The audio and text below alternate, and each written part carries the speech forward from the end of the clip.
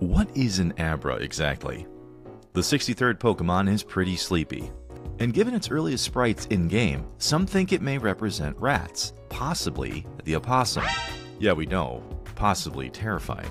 However, its tail might be the clue, as it resembles that of a fox, which further carries through to Kadabra, and considering that foxes are deeply rooted in Japanese culture for thousands of years, this seems very likely.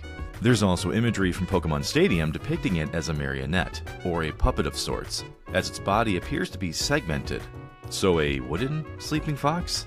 Want more Pokemon influences? Let us know in the comments. We'll miss you. Until next time.